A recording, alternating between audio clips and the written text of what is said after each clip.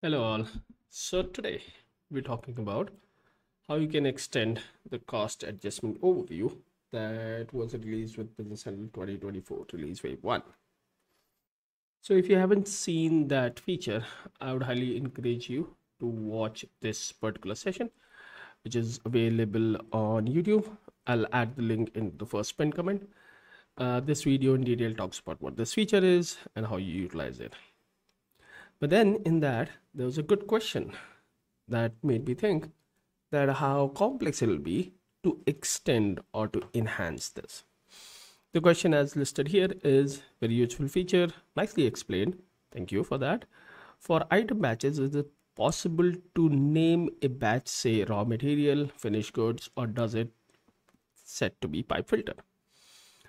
Now, by default, it need to be pipe filter, but then can you create those kind of filters based on a field? So what we are going to do in this particular video is to try to extend this feature to say have a capability of clicking a button and system automatically identify how to create that pipe filter which is needed to filter out those records. So we'll be using the inventory posting group in this case to identify is it a raw material, finished good, or other options that you have in inventory posting group. And then based on your inventory posting group, generate a list of filters into it. So stay connected if you're interested. If you're not, maybe I'll see you into the next video. So before we get into it, as I say all the time, if you haven't, then please hit that subscribe button. It helps us to understand how we are doing. And without wasting further time, let's get into it. So the code will be available in GitHub. There is a repo called extend inventory cost adjustment. You can just refer that repo after this video so that to access the code if needed. And do let me know into the comments how this theme looks, because based on some of the comments that I've read, people were not happy with the theme that I was using, black or white. And if you like it, it is a theme called, let me see, yeah, Dracula Official. So this is the theme that I'm using right now for my VS Code. If you are into it, if you like it, then you can just install it. If you don't like it for the recording, let me also know it in the comments and I can maybe look for another suggestion for the theme. Okay. So let's see what we want. So there is a page called cost adjustment overview, this one, and there's an option to add batches like item batches, and as you can see I have some and I'll delete all of them for time being. The idea here is that these batches Microsoft have given some possibilities, and let's see what those are. And it makes sense. What they have done is they have add batch option, which lets you either use the selected item or all the item in the item list to get added into the batch, or there is another option to add batch and run. Now what we want to add an action here to utilize that to do it based on inventory posting group, because inventory posting group is the field. Let's go in here and I don't see items. It's bad. Okay, let's come here. Inventory posting group field tells you what kind of item it is. If you're using different field, you might, or if you need it based on some different field, after watching this video, you'll get that idea that how easy it is to kind of utilize the same feature for any other field that makes sense from a business perspective. So right now there are 3 inventory posting group: finished, raw material, and resale. So let's try this. Okay, so let's go back to our VS Code, wherever that is. Yes, in the source, let's start adding a new AL file, and because it's a page, we'll need to create a page extension. Now we need to understand what page it is, so let's see that. Cost adjustment. Okay, and if we do the page inside using Control Alt F1, the page inspection window should open and we'll see that the page is cost adjustment overview. So let's just copy that. We're trying to extend this page and we'll name it as this. All right. So the page extension is more or less ready. And because we want to add an uh, action into it, so we'll look for the actions area. Inside the action area, we would like to add, normally you should be adding on either using the add last or add first, but for this particular scenario I would use add after, and I'll use it to add after add batch. Okay, but I will surely recommend it to use it at first or last if you can, but this case we would like to add it after add batch. So add batch. Okay,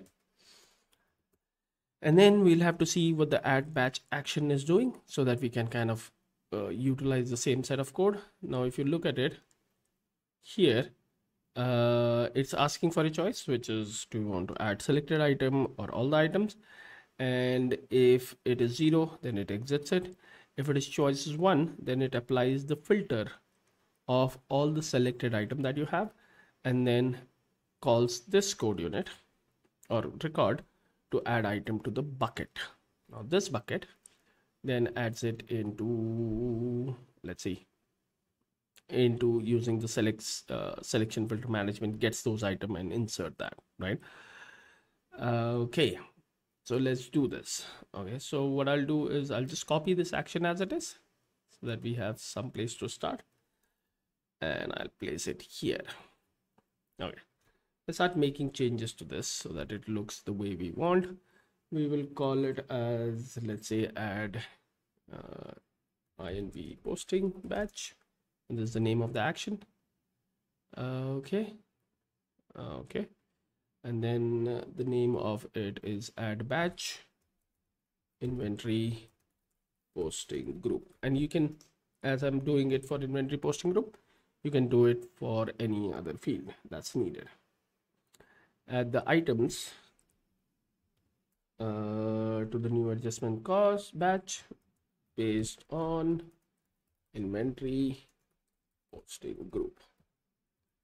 Now here there's an error and it says that it need to have an application area, which makes sense. So let's do an application area all, and I would like to use a different image. So let's look for posting group. Oh, there's nothing, but posting entries will work. So you'll get a different icon. In this, I'll need item for sure. I'll need this.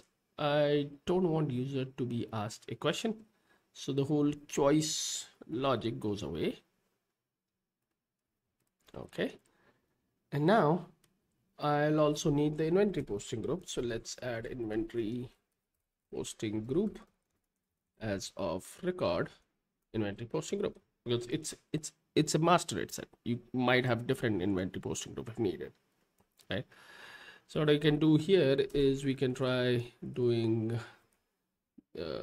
check if inventory posting group is found. Then we'll have to repeat it for each inventory group.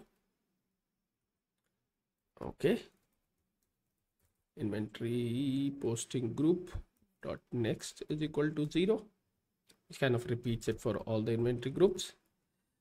Once we find that, what we'll have to do is we'll have to do a range or selection of item based on that particular inventory posting group. Okay, okay, now once we find that item, and it can be no item in found in a group, so we'll do if it is not empty. Okay, if there are records found in this, then what I'm going to do is I'm going to pass this as it is. So whatever the records are found, they'll be passed to this function based on this variable, and that will add them into the bucket, which will add a new batch over there. Now the question was also that can I name that bucket some way, and not by default, but again let's try looking at what page it is. So there is this page called item adjust cost adjustment runners. So what we can do, let's try doing this because it is coming from this table. So let's try to add a field into it by using table extensions, and I'll make it cleaner later. I don't want to waste your time into it. So I'm just going to add this and name it as SDH cost adjustment bucket. And let's say the field called batch name. Data type would be text. The length would be, let's say 100, and customer content. Okay, let's finish this and okay, and make it an editable false so that users cannot change it. If you want to keep it open, that's up to you. Okay, now once this is added, we'll also have to add it into the page, right, for viewing purposes, which is this page. Okay, so let's add another page extension, and this is my page, hopefully. Yeah, and I'll name it as SDH. Okay, cost adjustment run. Let's finish this, and in this I would like to add that field into the layout of what we're doing, right? So we want to add something in the first of the control, which should be content. No, I don't know this, so let's check into this page. So we want to add it into the repeater called runs, because that's where the field is. So the repeater is called runs. So let's do at first into the runs, and we can just utilize the AZAL extension to add fields into it, which it is not finding. Surprisingly, it should find this field, which is batch name, and I forgot to add my prefix. My bad. Thank you for not adding it. So I have done SDH batch name. So let's add it here. Let's do this, and let's name it as SDH batch name, which is rec of SDH batch name. All right. So this is also set. Now we'll also have to set this value because it's not getting the value by default automatically.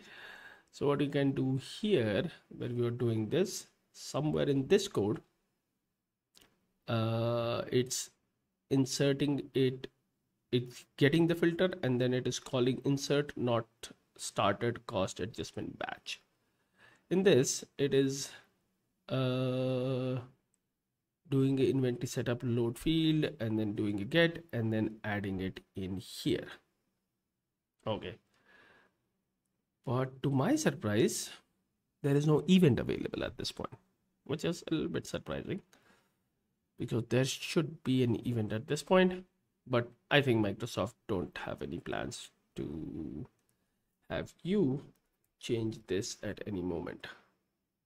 But this is interesting that they don't have any plans to do this.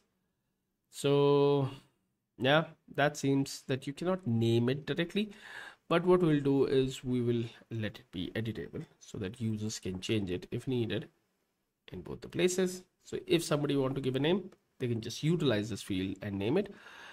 Programmatically, it seems you will not be able to add it, and I need to have a tooltip for it. So let's do a tooltip. Okay. The last thing, that when we added this action, it need to be promoted. And now, if you don't know it, let me know into the comment section. Maybe I'll do a separate video about it. But you also have to add a field into the promoted category. So there is a whole section of add batch and promoted, and then inside this you need to add the action reference, if I'm not wrong, and I'll call it as this. And before this, I'll have to add again this with promoted. Now what will happen with this? This is a lot cleaner way of adding promoted rather than adding lots of property here. So now just with this property, it automatically promotes it and makes it visible on the screen. And you'll notice that this area is called as the split button, and here there are all these actions which are promoted. So you can create different kind of groups. This video is not about that, but this kind of promotes it. So now let's see how it works, or does it work or not. I haven't tested it out, but let's do a publish directly, which again you should not be doing. You should be building the app using your source control and then deploying it on your environment or your customer environment. But for the demo, we are just publishing it directly from VS Code, and we should be able to see it here. Now understand it from this perspective that this is just a demo from one field, but you can have different business requirement of how you would like to group your items into batches while running the adjust cost going forward, right? So when I do adjust cost, I can see this page. Here it is. When I look into the batches, there are no batches, but there is a new field now where I can utilize this, and then I can do the run adjust cost, run cost adjustment, and I see a new action to add batch based on inventory posting group. As I click onto it, and then I go into item batches, I see that there are different batches created based on different posting group. Now it doesn't mention what this is because that's how it is right now. But if I copy this, the first batch, and go back to my items list, I should be able to apply the same filters into my inventory posting group. Apply this filter. Okay, I don't see anything. Oh, sorry, I should be doing it on number, my bad. Number, this filter, and I'll see some items, and if I don't see it here, but if I traverse through this list and pay attention to my inventory posting group, these are finished good. So all of them are finished, and that kind of acts as the filter that I've created, which is working for everything that is finished, which is nothing else, right? So for the time being, because there is no event, I can just go back into the adjust cost search for inventory cost adjustment, and into the batches I can just add the first one as batch name finished. In the same way, you can identify what these items are, name it for your users understanding by utilizing it here. I hope that in future there is an event available when the batch is getting added in this area, and if that happens, that also gives you flexibility to add the name for it if needed, because right now it is just doing the item filter and adding the other basic settings as it is, right? So with just this a small customization, you will be able to enhance that feature based on your customer need. If they need to do it, let's say on unit of measures or any other field from the item card, even maybe a custom field, you can just extend that functionality and make it the way your customer wants it. So they'll be able to better utilize these capabilities as you kind of build solutions which are along their business. So let me know your views as comments to this article. You know the drill. If you think this was good, hit the like button. If you think this is something that others should know, share it on social media accounts. And if you haven't, then please do subscribe to the channel. That helps us to understand how we are doing. And I'll see you sooner than later. Till then, keep learning and keep sharing whatever you're learning with your colleagues, community, and other people into this. Have a nice day. Thank you.